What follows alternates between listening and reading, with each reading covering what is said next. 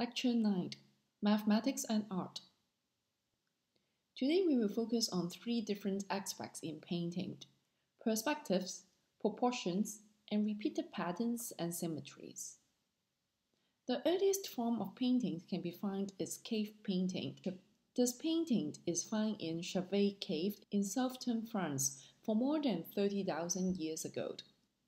Another stone drawing, which is roughly of 27,000 years ago, was found in Apollo 11 cave in Namibia, Africa.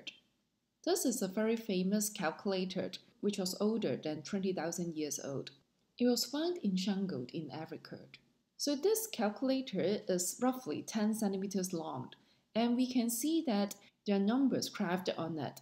After some prehistoric paintings, let's take a look at some early paintings. This is an Egyptian painting roughly at 1300 BCE. We can see that it is very colorful and it portrays humans in it. This one is a Greek vase and can be dated back to 430 BCE. This is a Roman fresco painting, roughly 80 BCE, and we can see that and it portrayed a few humans. This one is a Chinese painting from the Eastern Han Dynasty. It also portrays human. Let's fast forward to pre-Renaissance paintings. These two paintings can be dated roughly at 1300. At that period of time, the painters liked to use red, blue, and gold as color. So that is why these colors are very expensive at that period of time. And this is a Renaissance painting. This one is the very famous The School of Avon by Raphael in 1509. The left one are pre-Renaissance paintings, while the right one are Renaissance paintings. Can you tell if there is any significant difference between them? The main difference is the use of perspective. The first person who used correct linear perspective is Filippo Brunelleschi. He understood that there should be a single vanishing point to which all parallel lines in the plane converge. And it also understands the importance of scales. So he correctly computed the relationship between the actual length of an object as well as its length in the painting. Masaccio also applied Filippo Brunelleschi's method in painting. So you see here all the parallel lines converge and vanished to a single point. This is the Disputation of St. Stephen by Vittorio Carpaccio in 1514. Another example which used linear perspective is A Kiss by the Dutch painter Sir Laurens Amat Tadema in 1891. This is a draughtsman drawing a recumbent woman by Albrecht Dürer. We see that here in the middle of the painting there is a perspective machine which helps the draughtsman to have a correct linear perspective. Another painting, which is called An Artist Drawing a Seated Man, was also painted by the same artist Albrecht Dürer. So we see that he's actually using a linear perspective machine to make sure that the perspective is correct. This one is called a camera obscura.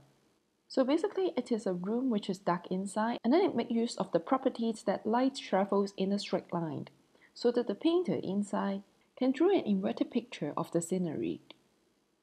So the mathematics of linear perspective was well developed at the 16th century.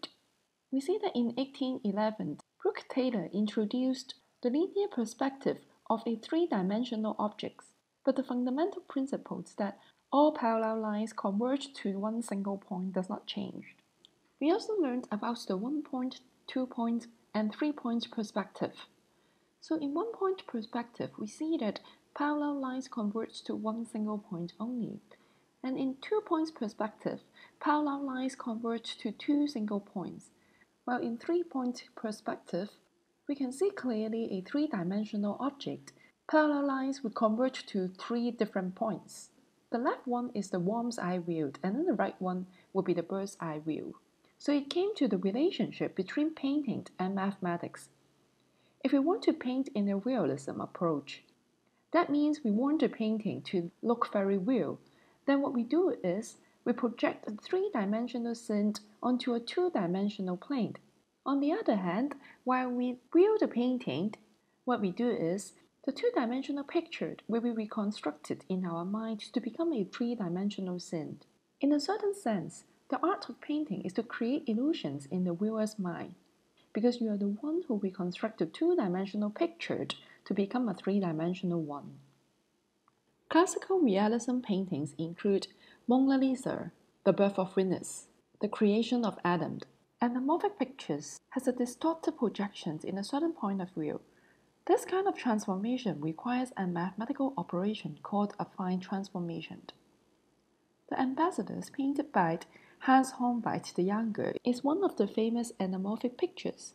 If you view from the bottom, you can see the image of a human skull, which means death. There are different interpretations of this anamorphic picture, but we will not dive into them here. There are basically two types of anamorphic pictures. One type is perspective, like this painting. Another type is called mirrored. Usually, we will have a conical or a cylindrical mirror to see the original picture. This technique is developed in Ming Dynasty in China. Here are some more examples of anamorphism.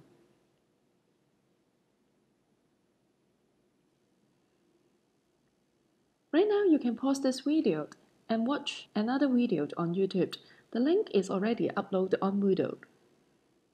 So basically, 3D street paintings also make use of the same technique. There will be only one vanishing point that we can see the picture.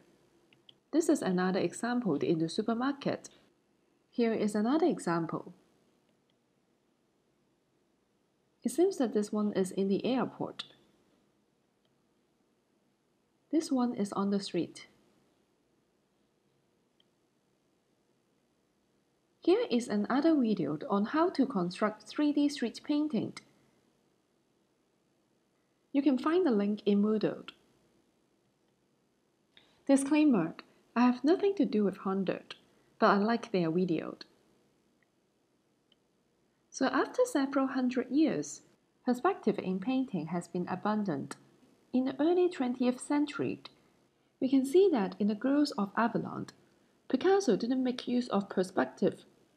That is why the girls in the picture do not look real. In the 20th century, another school of technique is called Cubism. We can also see that no perspective is used in the painting. In this picture, you can still see some perspective in it. So basically, you can see that the picture is divided into two.